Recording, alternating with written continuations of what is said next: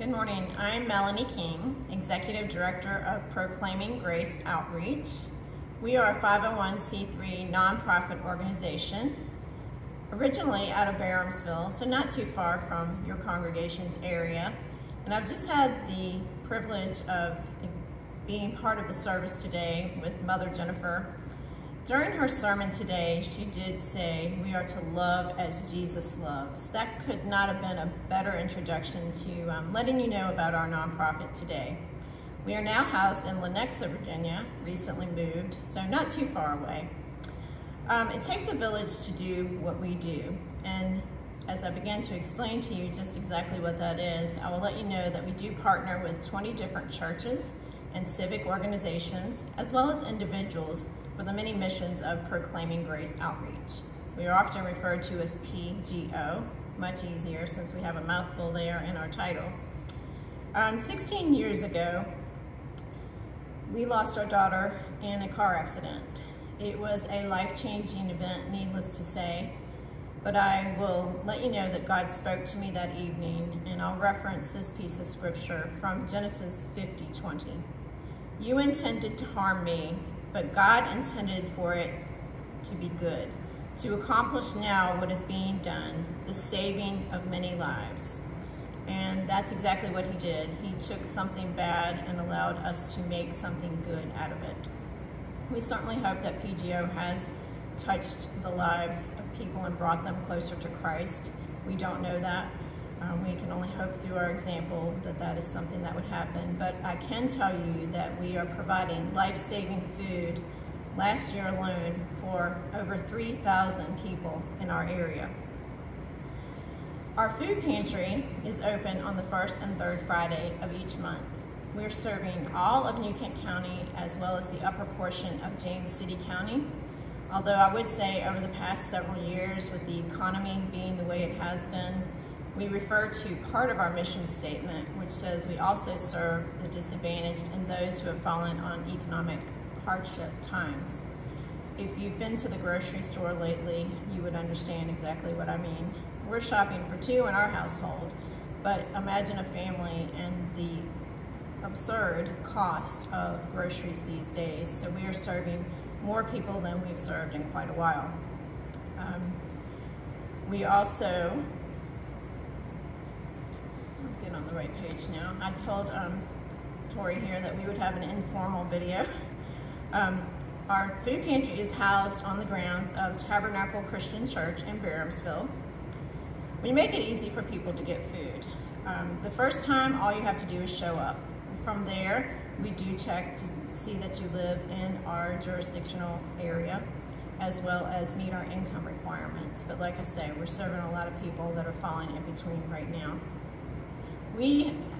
I'm going to just unashamedly say we have the best food pantry around. The reason I say that is because we partner with Food Lion, we partner with Feed More out of Richmond. We have several individuals and companies that hold food drives for us. And most recently, we partnered with Kelray Farm, which I'm sure many of you are aware of. They have created what they call the Food Hub. And from there, they have granted us $1,000 of food every single month. So our clients are not leaving with just any old regular food. They're leaving with products from many different local companies, to include Sal's by Victor. Just this past Friday, people left with a cheese pizza, homemade sauce. We've had homemade pasta. We feel like we're able to bless them with some of the best items around. So our food pantry also participates in what we call the weekend food program. This is for the elementary students in Stonehouse Church, I'm thinking of the Presbyterian Church, Stonehouse Elementary School, as well as New Kent Elementary School. Our food pantry coordinator has some wonderful stories of the children that pull the little suitcases out with their weekend food and just how much it has touched their lives. So the financial engine of what we do is Grace Village Thrift. We operate a thrift store located in Lenexa on Route 60, right next to Liberty Baptist Church. Our thrift store is open only on Saturdays, but once again, it's the greatest place to be on a Saturday. You can buy an entire outfit for $2.75 there. So we are open for people that enjoy thrifting. We have quite the following there, but we also are open for people who maybe can't afford the $2.75 for the outfit. So we give away a lot of items, as well as partner with different people when they come out of certain situations like a house fire, helping them to reestablish, as well as work with Bridges of Change in New Kent County. That's the domestic violence women's home. They often come to the home with the clothing on their back, so we open the doors for them to be able to get anything that they need for themselves and their children, as well as when they come to establish a new home of their own. We help set them up with furniture, household, kitchen items, anything we have that they may need for that transition. Another branch of what we do is our home repair branch. Last year we were able to repair the homes of 14 different families.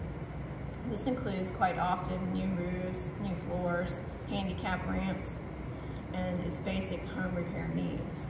After we began that branch and we had people fed and in nice, secure homes, we realized that oftentimes they couldn't get to their jobs to sustain their lives, or to medical appointments, or to school. So we created what we call the Go Car Repair Program, another entity that they can apply for to help keep them going.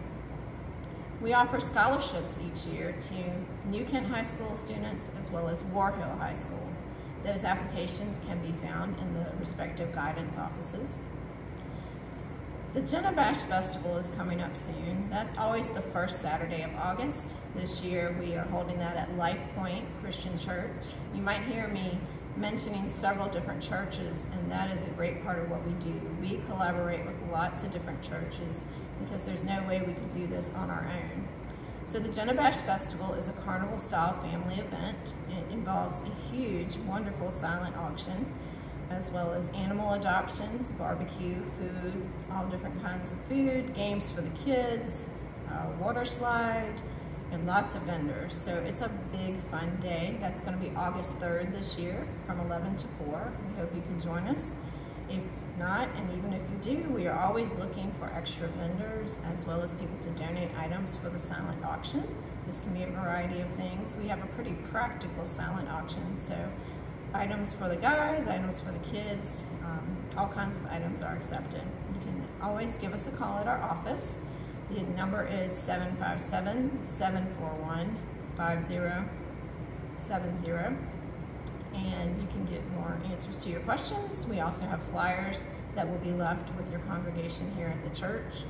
And for the future, I just want to say that we are in plans. If you've known anything about us before, you would know we've been in the planning process for a long time of building a new food pantry.